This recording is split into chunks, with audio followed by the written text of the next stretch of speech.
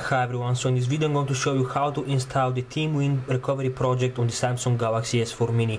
Now before we go any further, I would just like to point out that this recovery uses the touchscreen, meaning that you do not need to use the volume rockers and the home button to navigate through the recovery, but you can just use your touchscreen, which makes things a lot easier and faster.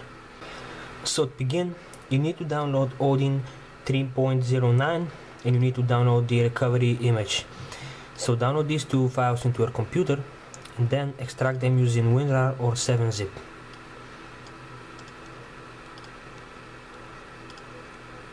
Now once you have these files extracted, the next part is to power off your Samsung Galaxy S4 Mini and boot into download mode. So first of all, power off your phone. Wait for the vibration to come, meaning that the phone will power off completely. Then after that, hold the home button, the power and the volume down.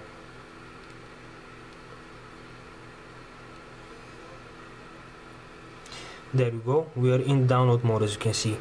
Now connect your Samsung Galaxy S4 Mini with your USB cable and press the volume up button. Now you may just leave your phone to stay in download mode. In the meantime, open up the Odin program.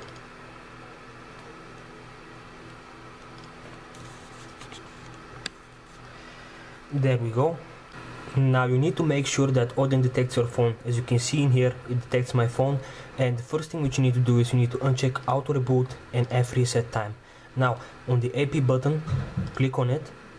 Now locate the recovery tar MD5 file. Here it is, we have extracted it earlier and here it is. Open that up. Once it says leave CS, everything is ready. You may now press the start button. As you can see, it is transferring it and it should say pass in a green box. And that is all. Now you can simply power off your phone.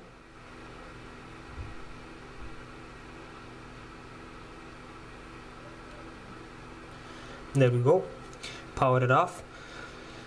And now hold the home button, volume up and the home key at the same time to boot into recovery mode.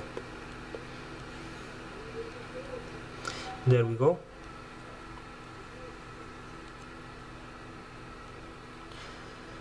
As you can see, you're on a totally different recovery now. Like I said, you can navigate here through your using your touch screen. So you can head into settings. As you can see, you can also set some settings here and everything else. So I cannot really go into detail for now. This is the only thing which I'm going to show you in this video, how to install this recovery and a quick look what you get after it. When I have time these days, I'm gonna give these features a test. I'm gonna test making a backup, then restoring it, installing a custom ROM, mounting, wiping DAVI cache to see if everything functions just normally. And huge thanks guys to this person right here who has compiled this recovery and tries to test it and make sure that it works on the Galaxy S4 Mini. Huge thanks to him. That is all everyone, hope this video helped. If you enjoyed this video, please hit the like button. Don't forget to subscribe if you want to see more videos. Once again everyone, thank you for watching and I'll see you next time. Goodbye.